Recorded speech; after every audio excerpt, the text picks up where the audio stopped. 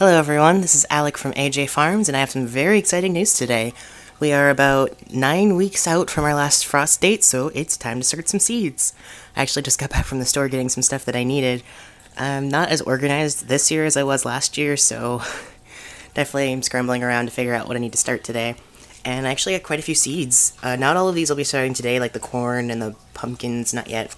But, oh, that one's upside down.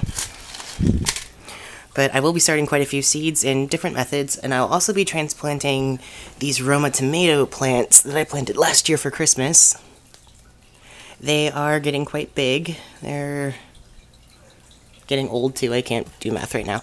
But they do need to be transplanted. They're getting a little crowded out. The roots are coming out of the bottom of the cup, and they are shading out the plant in the middle. But I also saved some seeds from last year in these little plastic bags right here. I think I'm actually missing one. Might be. I'll go check. But I bought some seeds that I knew I didn't have any more of, such as the jalapeno, because I used all of them last year. I'm really excited for the Gigantica ones.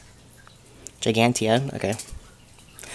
Because those can get pretty long, and I want to see how long I can get. But I'm going to get everything set up and show you what I'm actually planting today, so I'll see you in a bit. Hello everyone, I just finished transplanting my tomatoes. They look a little bit wilted, so I'll give them a bit more water. At least in this one, they're actually okay, but this one looks a little wilted, so I'll give it a little more water and put it back in my grow tent. And over here, I just planted my tomato seeds. On the left side, if I can get this tag out, I planted my beefsteak tomatoes. They are the big ones, they're an indeterminate variety, or big slicing ones, I mean. And I planted about 2 to 3 in each little peat pellet. I have used these peat pellet trays before, I just haven't used them in a few years. I saw them in the store and I was like, oh, it's a nice way to keep a whole bunch of plants in a small area. So I decided to try it again. I haven't had problems with it before, and what's really nice is you can actually get little refills. So if you want to reuse the tray, you can just get refills, pop them in, fill it with some warm water, let the pellets expand, and you'll have more little pellets for growing. And then to the right, I planted Roma tomatoes. These are a sauce tomato. They're great with making sauce. We actually made a whole bunch of sauce last year with the ones we grew. And I plan on growing more varieties of sauce tomatoes this year. I just have to order them because I couldn't find them in the store. So I'll get on ordering those, and when they come in, I will show you with another video. So I'm going to go put my tomatoes back in the grow tent because they're not looking too happy. And I'm going to put the lid on for this. It does come with a lid. It's this right here. It is a little bit flimsy and a little hard to get on, but it does hold in heat and moisture. Though you want to make sure that once the plants sprout out, you take the lid off because they will get too hot and too damp, and it's not good for the plants.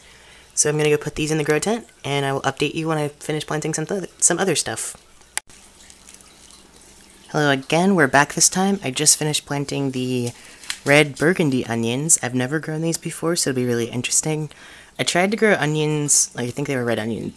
I'm not sure which variety though, from sets last year, and those did not turn out well at all. Yeah, so I'm going to try again from seeds, because the yellow onions I grew from seeds did at least get a little bit of a bulb. They did get bigger, so we'll see how that works. For this pot, instead of starting them in a cup, I did start them in a small 6-inch pot.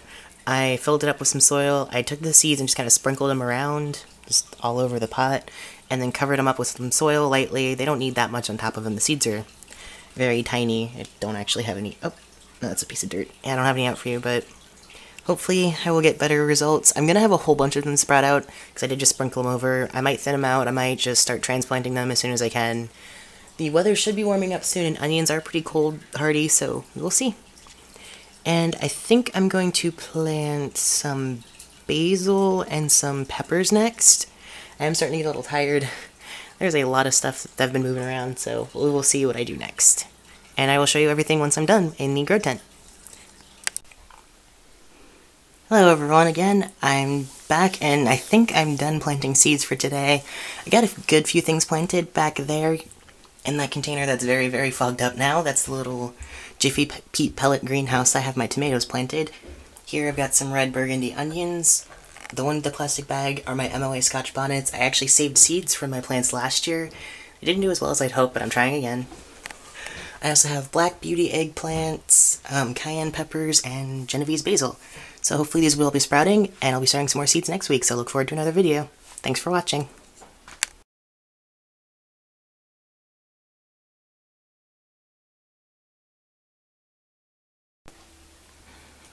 Hi everyone, so I ended up planting a few more peppers, because those did need to get started, and I wanted to show you quickly what varieties I planted. So first right here we have the Carolina Reaper pepper. This is the hottest pepper in the world.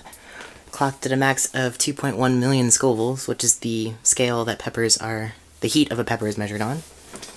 Here we have the Bahamian goat. I'm sorry the labels might be a little difficult to read. I don't know where my duct tape went. Usually I would write it on duct tape, but I couldn't find that this time. Here I've got the peach scotch bonnet. Got some California Wonder bell peppers. I'm hoping this year to let them stay on the plant long enough to turn red, though I did have them a little overcrowded so they did get shaded out by the other peppers that grew much, much faster. And then I also have the Jalapeno gigantea. I'm pretty sure that's how that's pronounced. If any of you know how to pronounce it, please feel free to correct me. But yes, I planted a few more. And I also wanted to mention one thing about the seed starting mix that I'm using. This seed starting mix has no nutrients in it. So as my seeds start sprouting, I will need to fertilize them. And I have a few different fertilizers that I can use depending on what I'm growing. For all my herbs, I'll use a more balanced fertilizer because you really grow those for the leaves. For all my vegetables like my peppers and tomatoes, I'll use a formula more suited for vegetables since they do need a different balance of nutrients. But yes, these plants are now joining the lovely plants in my grow tent, and in the upcoming weeks we'll be starting some more things. We are planning on starting some things that we didn't actually start indoors last year, like cucumbers and pumpkins, sorry. Because my pumpkins did not do well at all last year. I didn't get any, which is disappointing because the year before I got some pretty big ones. I think my biggest one was 16 pounds. And for whatever reason, they got absolutely taken over by squash bugs. So we're going to definitely keep up on our pest management, make sure we're spraying neem oil when we need to, or any other, hopefully organic solutions like BT. And start some things inside so they're stronger when they go out, so they're more resilient, and hopefully the bugs get to them a little bit later. Because I would love to get a 20-pound pumpkin this year or bigger. We'd really love to enter one in the county fair. So, here's what we started so far, and what we have growing indoors from earlier or last year. And hopefully you will join us when we start some more seeds. Thanks for watching.